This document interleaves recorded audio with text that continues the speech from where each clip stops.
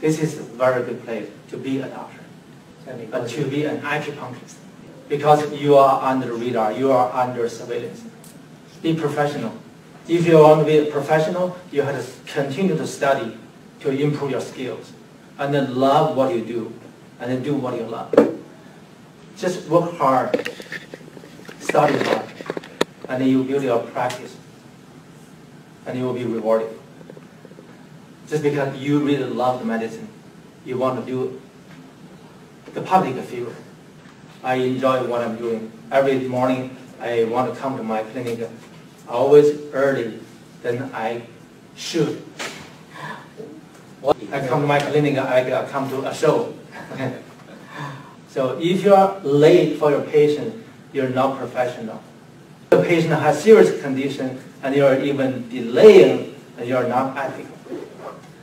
To be a good one, to be more professional, to be a more competent doctor, sometimes you think outside the box, be more creative, and also you walk over the edge.